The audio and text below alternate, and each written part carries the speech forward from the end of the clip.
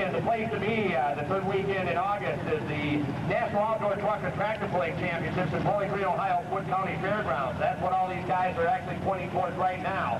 Trying to get out of this weekend, get home, get rebuilt, get ready to go, because that's where it rocks at in the States, is Bowling Green, and that'll be 2 weeks from now. So Bartie Nelson built the heat, the pro stock, the International 3688 out of Hutchinson, Minnesota, has the green light and the green flag.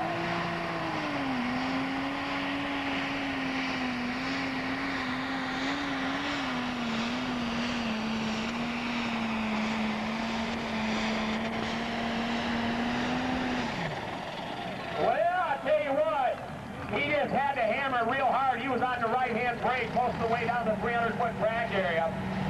Had enough momentum going. No, look at the blue water line on. In the class. And what I mean by test with is 40 pages of full-color stories, photos and stories about the superstars in truck and tractor pulling, the official program of the National Tractor Pulling Association's Championship Trail.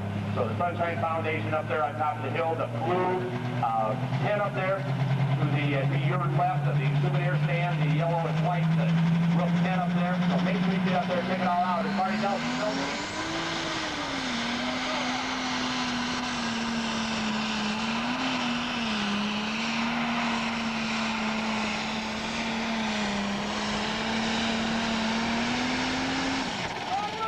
And you can't take no more than he did. The dreaded Red International, Bartie Nelson.